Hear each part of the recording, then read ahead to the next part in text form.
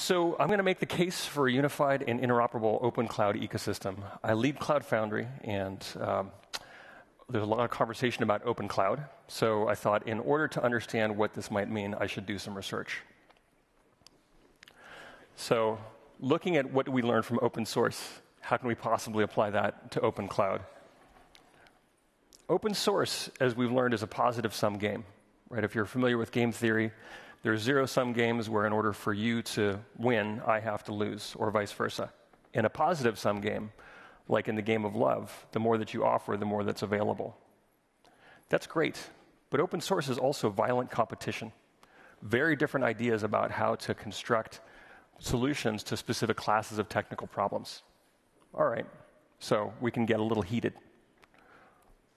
But in violence, there's collateral damage. People who have adopted the wrong technology that loses the war end up with assets that are meaningless. So we must agree to minimize this. It's our responsibility. I believe it's a matter of professional ethics. What is it that we want to create? What's the world we want to be? Maybe the most important question that we can ask is, if communities are defined by their ethics, our standards for behavior, what's acceptable, what's not acceptable, how do we recover from bad situations? How do we clean up after difficult conversations? We have to ask ourselves, what kind of community do we want to be?